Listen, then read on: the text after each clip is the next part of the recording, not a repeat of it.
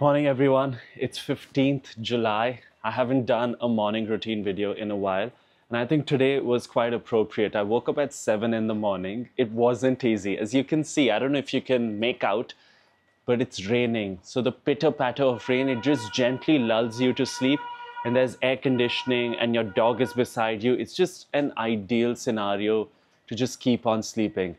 But those are also pleasures of the life, but it's going to be raining every day, so I can't just sleep in every day. I've woken up, it's a Monday, July 15th. It's actually a friend's birthday, so I'm going to remember to call him right after this. Leave a text right after this and then call him later.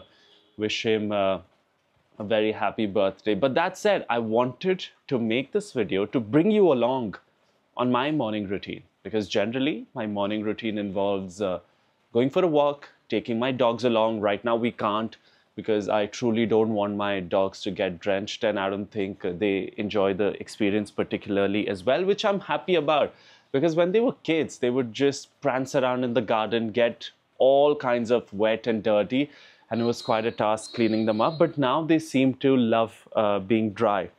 But that said, I'm going to do a little visualization exercise because I think it's just ideal. It's green, it's divine, everything feels right. So we're going to do a little visualization exercise. I'm going to take you along on my visualization exercise. Now, please understand, this is how I do it. Somebody else, maybe Mel Robbins, she might do it differently. You might do it differently. Eventually, what I do may not work for you, but this seems to work for me quite fine. I feel utterly relaxed after this. I'm talking to myself, and I'm going to bring you along on the journey, and let's see how that goes. I hope it really does assist you. Okay, so for this visualization exercise, there's not going to be any structure, no rules, because it's often rules and structure that make us inconsistent and bog us down. I've got to wake up at 6 in the morning to visualize. The birds have to be chirping. The morning light has to be coming out. None of that. Whatever time you've woken up, give yourself grace and compassion and tell yourself, I ought to do this visualization exercise because it's worked for the greats of this world. Perhaps it'll work for me as well, and it is a chance that you ought to take. So follow along. Let's see how it works for you.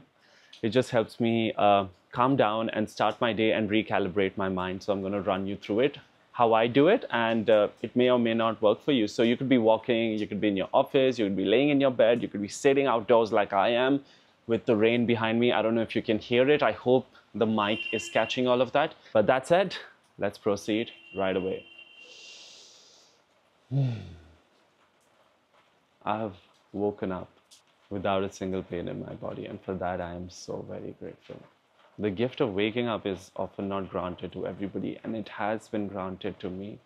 Therefore, is it not my duty to contribute harmony to the universe? And the only way I contribute harmony to the universe is I do my part. I meet my potential. I expend myself. Every creature on the planet has a job given to it.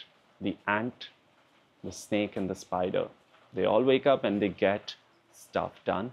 Then why is it that I must lay in bed and seek pleasure all day, every day? I know the sheets are warm, the room is cool, it rains outdoors, but I was not made to just seek and experience pleasure. I was also made to exert myself.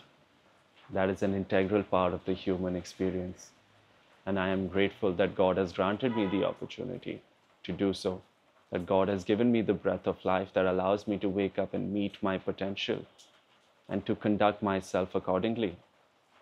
I've woken up in a house that provides me immense unconditional love. And this is not to be taken lightly. This is not something that money can buy. No matter how much money I am making today or how much money I make tomorrow, I must not forget that it is the basics that matter. Clean, nutritious, warm food with your loved ones, waking up around them, having the opportunity to meet your potential. These are things that cannot be taken lightly, and I am eternally grateful for them.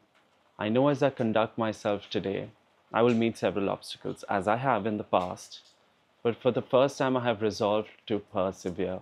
The obstacles aren't going anywhere. I've just got to get stronger. Because if I don't work on strengthening my mind and my body, these obstacles will soon feel overwhelming. And that will mean I will not be able to meet my potential, and that will cause tons of pain. And I am done feeling that pain. Because as long as I feel this pain deep within my mind, in the deep recesses of my mind, I cannot truly provide compassion and love to others. And once I have been shown the direction of meeting my potential, I will want to guide everybody else on the same path, because that way I will be touching lives that I have never met, that I have never encountered. And that in itself will be a blessing. But the universe deemed it appropriate for me to show somebody the light and the way ahead. I know as I conduct myself today, there will be people who will say nasty things, who will say things that ought not to be said, and who will hurt me. But I will treat them with grace and compassion. Because oftentimes, whatever transpires in this world, it's God's hand at play. I don't see it yet, but I will eventually feel it, because I have traversed on this path. If somebody does good, if somebody does bad, it is God's hand at play. If I do good and if I do bad, it is God's hand at play. Naturally, this doesn't give me a free rein to do only bad and to commit crimes and to hurt others. Because if I have truly internalized that it is God's hand at play, that I am a child of God, then I will conduct myself accordingly. Because if I truly believe that all of this creation is a creation of God, that the breath that runs through me has been given by God, how can I conduct myself poorly? Because if I maim somebody and if I hurt somebody, I hurt another creature of God. I am here to resolve, to give myself love and compassion, because each time I mess up, and I will, it's only human to do so, I will treat myself with grace and compassion. I will conduct myself in a manner that is befitting of a human, and humans aren't perfect. I will resolve to wake up at 6 a.m. and some days I will wake up at 7, and that is fine. Some days I will resolve to go to the gym 7 days a week and I will only end up going 5, and that is fine. My focus would be to autocorrect, to get back on track. And that cannot happen if I always flay myself with guilt and remorse. I know when I'm trading stocks, I will make mistakes. Sometimes I won't follow my rules. Sometimes I won't respect my stops, and I will take losses that are larger than usual. I will not flay myself. I will treat that as feedback from the market, and I will resolve to never repeat it again. Each time I go off track, I'm going to nudge myself back on track with tons of grace, love, care, and affection and compassion. That way, whenever I go off track, that's going to be massive amounts of feedback from the universe that something needs to be corrected. I am visualizing myself making impact in the lives of people. So far, when I've been going to Delhi, I've been conducting sessions for 20 people at a time. I want to take this moment, this divine morning of 15th July, to visualize myself conducting a session in front of 200 people at a time, making impact in front of 200 people.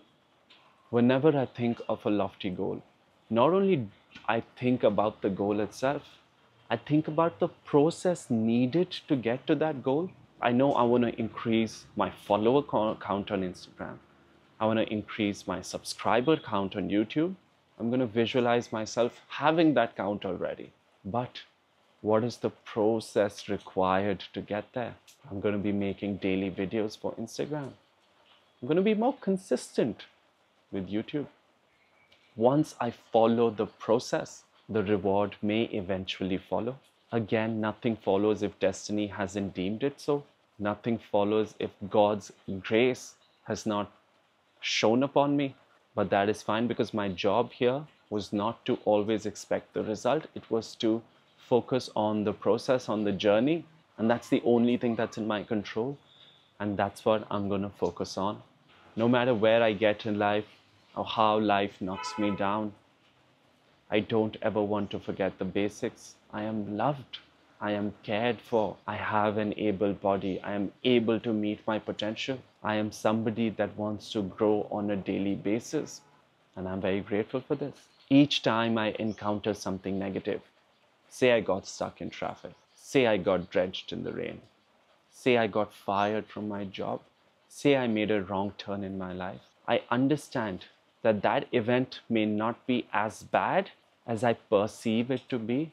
Therefore, I am going to look at every level of discomfort as an opportunity to overcome myself. I am shifting my perspective once and for all. I know my default wiring has not served me so far. I have been born indisciplined and without willpower, and that is fine because that is the human experience. Some are born with great genes, some are born with not so great genes. As far as muscles are concerned, I was born with decent genes, I'd say. But as far as discipline is concerned, I was not so blessed. And that is fine because I get the opportunity to build it.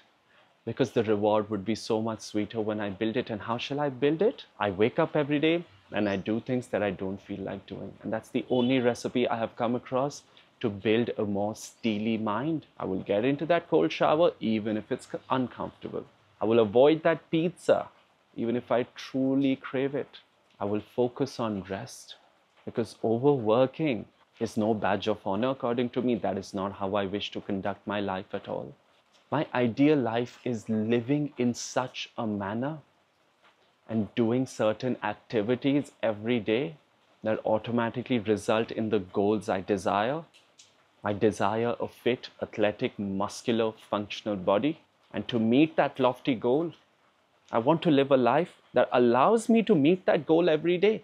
I want to conduct myself in a manner, I want to develop a routine that allows me to go strength train every day. When I look at it like that, strength training is not a chore. It is an opportunity granted to me. It is a privilege that I get to move my body. Because I remember whenever I am incapacitated, whenever I am sick, say I have the flu, or when I had a bout of jaundice, typhoid, all I wanted was to be able to move and get out of my bed. And now, when I am capable, I look for opportunities to avoid it.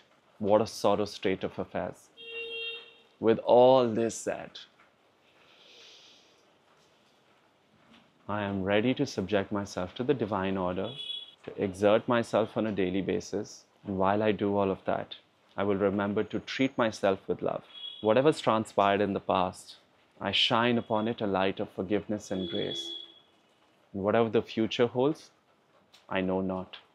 The present is the only thing that's in my control. And I resolve to turn up and to meet my potential and to do things even if they're hard. If I'm not motivated, so what? I don't have to be motivated. If I do things that I don't necessarily feel like doing, that's the only way I will build discipline. And finally, I thank the universe for granting me this opportunity to traverse on this path, to focus on growth, because it is that inner voice that has nudged me in that direction, and I have been very lucky to be able to listen to that voice. So whatever voice comes within me, I will give it due audience. And I thank the universe for everything. I am grateful that right after this exercise, I go back to my books and I enjoy the day and I conduct myself in a slow manner this morning. I hug my parents. I tell them how much they mean to me. I will make it a point to kiss them on the cheek. Haven't done that in a while. And I know how amazing that felt when I would do it. Today, I would tell them I appreciate them. That if they have made certain bad decisions, it is fine, for they too are human. But I focus on the intent, and their intent has been nothing but my welfare. With tons of gratitude and the gift of life within me, I resolve to conduct myself in a manner that is befitting of a proper human. Wow, okay, so I actually feel quite good about myself. Feels amazing. Honestly, this was quite a vulnerable exercise. It's not the most comfortable experience to be visualizing in front of people of the world. You're going to be judged. Some people are going to laugh at you, but that's fine because some of you will actually look at this and be like, yeah, it helps me. And then the job is done. So that was my morning visualization exercise. The more you do it, the more comfortable you will get with it. Your mind will become silent. You will have lesser thoughts and lesser noise and lesser distractions. You will conduct yourself properly throughout the day because of this little visualization exercise that you've done in the morning. You could also do it before ending a day. So right before you go to bed, or in bed, you could do this exercise. It's going to be magical. If you have any questions about it, please let me know in the comments. Keep traversing this journey of self-growth. It's beautiful. There's no looking back. And if I can help you in any manner, let me know in the comments. I've been ending my mindset sessions with a visualization exercise as well, where we sit around the table. We did that in Delhi and it was so cool. And we really just express gratitude. I was able to turn up for this session. I was able to pay and turn up and meet these beautiful people. That is not an opportunity that everyone can take advantage of. So with that said, I hope you have a beautiful day. I'm going to keep doing this more consistently, especially my morning routines. I got on a call with Snehil yesterday and he said, bro, why have you stopped your morning routines, documenting them? I would do that for the benefit of everybody. And I will see you for another one. Until then, God bless you and everybody who you hold dear, and keep exerting yourself. Take care.